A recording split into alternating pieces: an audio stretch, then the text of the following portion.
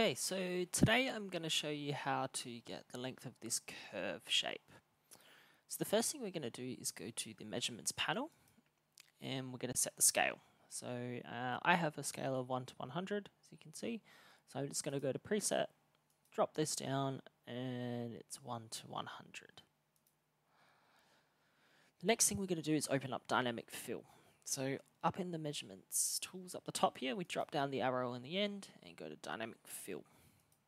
This pops up this toolbar, which is the dynamic fill toolbar. And first thing we're going to do is add some boundaries. So we can add a boundary and we're going to click a point on this line and just click out a little bit and add a little space around the curve. Hit enter. Next I'm going to switch to the fill painter.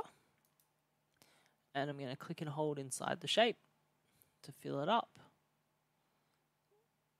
And now it's all filled up. I'm just going to go up to the tools up here and I'm going to create a perimeter measurement. So I'm going to select the perimeter tool and apply. This now gives me the total perimeter around that whole shape that I had filled in, and I only want the curve. So what I'm going to do is zoom in a little bit and I'm going to right click on the corner points and split. I'm going to right click on this endpoint and split. Then I've just got to delete off these outside segments.